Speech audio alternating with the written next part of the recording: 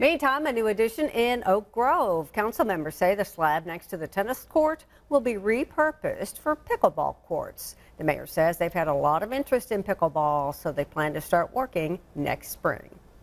So we see the tennis court, and a lot of people have started using it. And I know that our church also has played pickleball for quite a while. I think it's on Tuesday nights they do.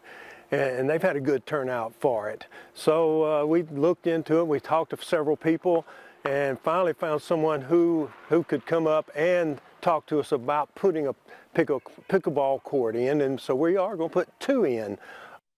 The $5,000 project, they say, should be ready by next summer.